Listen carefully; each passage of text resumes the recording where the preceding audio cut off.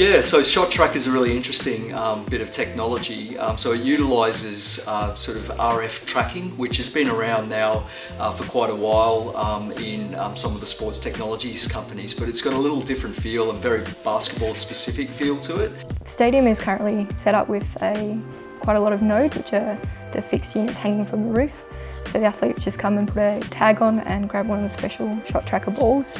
There's sensors both in the tag, which rests on their shoe, and in the ball, and the infrastructure in the roof of the stadium is able to track the athletes and their location on court and figure out when they're taking shots and all those kind of things.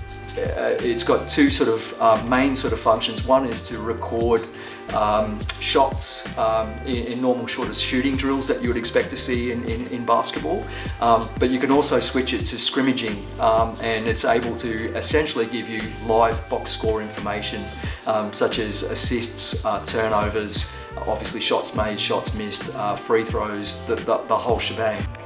So at the moment we've got the shot chart for the full squad. So this is showing where they've taken the shots from. If they're a green dot, it's a successful shot. If it's a red dot, it's a missed shot. And then you're able to go player by player and look where every individual player is taking their shots.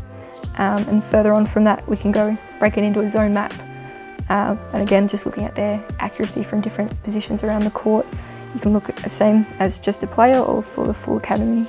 Not that you ever want this to happen, but one of the other interesting things is that obviously in some training sessions an injury may occur, and you have to kind of explain it to the physio or the doc how something happened.